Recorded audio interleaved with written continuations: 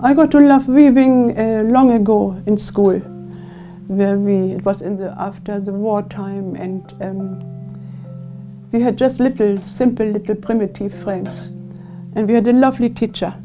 She loved weaving and wool craft, and she showed us on little thing how we can make a scarf, making little pieces and stitch it together. And we were so proud of our products. But then, how life goes, you had a lovely hobby in those years, and then you marry, you have children, and everyone knows how busy you are then. And then the children are gone, and the grandchildren are grown up, and all of a sudden you have the greatest freedom ever. Totally independent, free as a butterfly, and you can go back to all the lovely things you used to love. So I came across the Handweavers Guild in Cork, and then the Cork Textiles network, and there I was really in my element.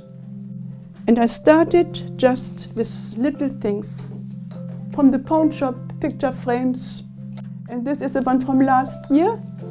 And you know, you start. Sometimes you have a more structured idea, and sometimes I was thinking, it was Easter time, it was lovely weather, I was thinking of flowers. And I have always a bits box where I keep little pieces like this.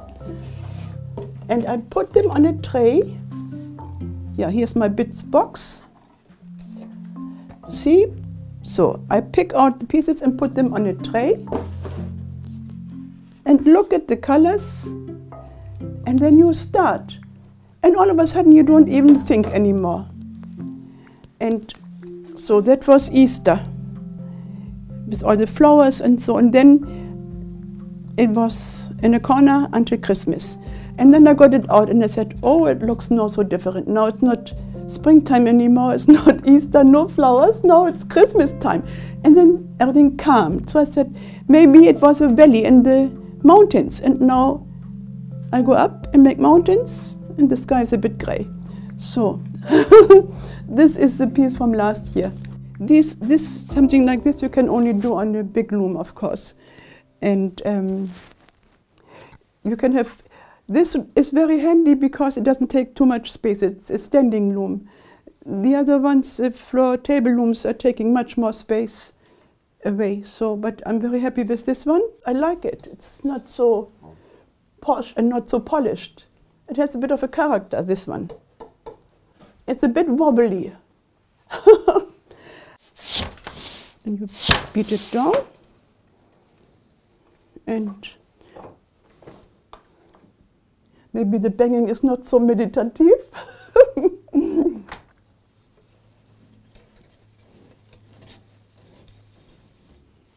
There are quicker ways with other shuttles, but I manage this way. Upstairs, the other loom I have so many different colors, and I want to use 5, 6 strands and just mix loads of colors. To work with colors is just fantastic.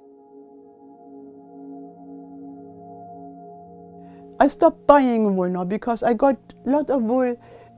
Where was it? In Youghal. There was a carpet factory, remember, in Youghal. So, and they were closing down, so I took my shopping trolley and went over.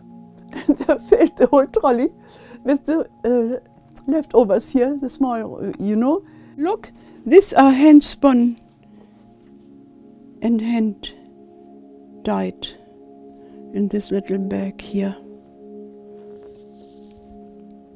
Yeah, that's very different wool. This is precious. I use this one for a very special tapestry.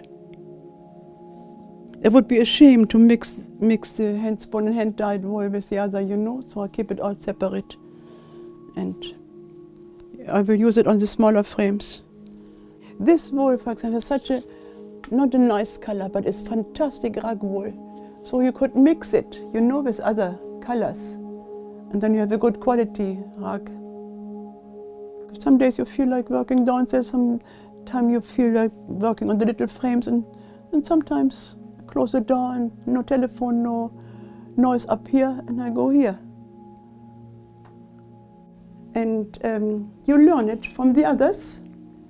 You only need to love it. When you really like it, you can do it. If you have the advantage like I have now, in my old age, that I can just use it as a hobby and really enjoy it. And with all the lovely people around, I mean, the Cork Textile network is a fantastic idea. It's such a fantastic, all the quilters, the weavers, the embroiders, everyone under one umbrella. The politicians could learn something from us.